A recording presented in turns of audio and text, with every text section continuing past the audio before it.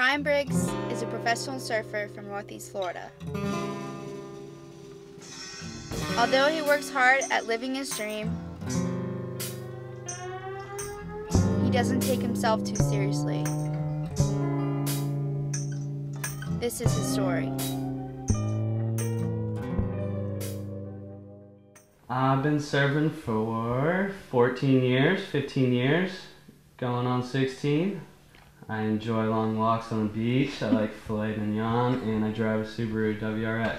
Do you make a pretty good living being a professional surfer? And do you have any other jobs, or is this your main deal? This is my main job right now. This has become my career, so I basically put all my time and effort into surfing, and everything I do is for surfing, and it's like my #1 love.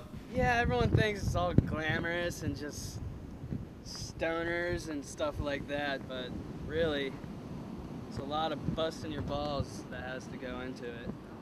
And you know, traveling ain't easy on the body. 24-hour car rides, freaking, it's not all great, it's not all cracked up, you know. What do you think? Oh, it's all out and you know, 'cause I want it to. Turn my back on the rock, there's the plan in the bar, because I'm gonna. No need for me to wait, because I wanna. No need to be too late, because I'm gonna. What's it like to be sponsored by Billabong? You know, what do you get out of that? Billabong's been really good to me. I've been with them for like 10, 12 years now, and you know, it's basically like a family now, and I know everyone there and all the riders, so it's really cool surfing for them.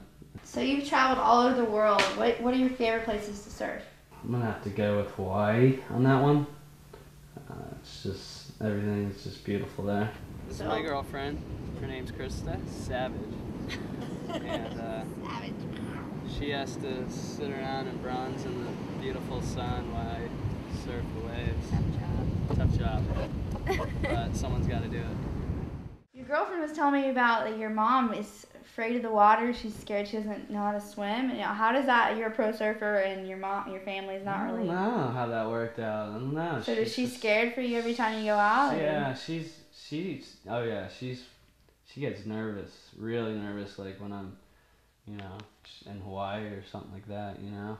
But I don't know how that worked out. You should teach her how to swim. Yeah, I don't know. She just doesn't like the water. It's weird.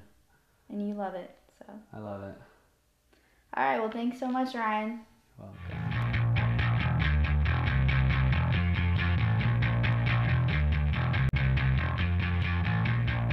Do all I please, gonna spread the disease, because I want.